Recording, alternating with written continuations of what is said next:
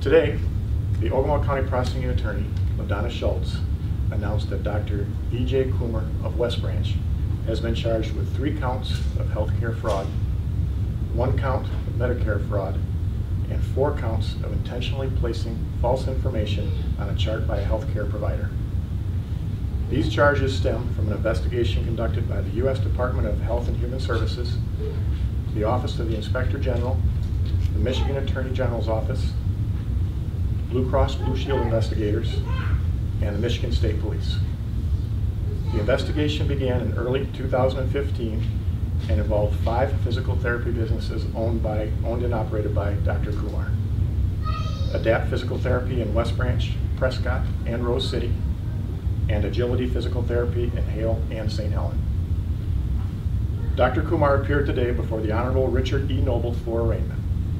Bond is set at $10,000 or 10% cash or surety. If convicted, Dr. Kumar faces up to 4 years in prison and or a fine of $50,000 on the health care and Medicaid fraud charges, and up to 4 years in prison and or a fine of $5,000 on charges of intentionally placing false information on a chart by a healthcare provider. Ms. Schultz and I would like to remind everyone that Dr. Kumar is presumed innocent and is entitled to a fair trial. Thank you. Questions? Yeah, I have a question. Sure. So what's going through your head now? Obviously the investigation's been going on for a long time. What's going through your head now that Dr. Kumar's been arraigned? Simply that Dr. Kumar is entitled to a fair trial. We believe in the process, and the process needs to take place. It's really up to the prosecuting attorney and the court system to see it from this point forward. Definitely. So what happens from here then?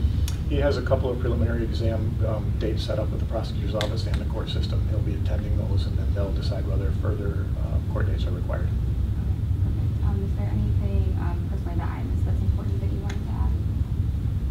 No. Is he out on bond? He is out on bond, yes. Are these charges in any way related to the CSE charges that Dr. Kumar also faces? These charges are in no way related to the criminal sexual conduct charges that Dr. Kumar is facing. That particular case is pending a trial date later in August. These are not related. And has this any way affected the patient that he's had? You know, I don't know. No idea. Do you know if his businesses are still open? I don't know. Okay. Can you say anything about what he's accused of doing? False documents to get money, if you can? No, I can't comment on any of the details of the investigation.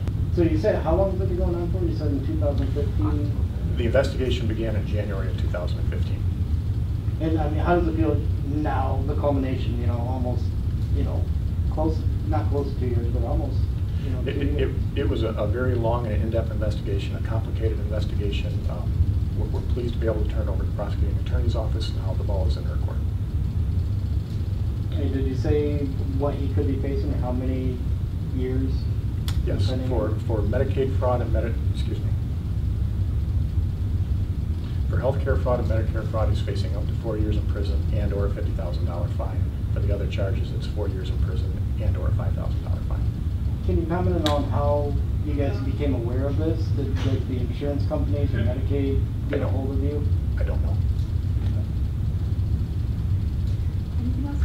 No, we're good. All right. Yeah, thanks. Thanks.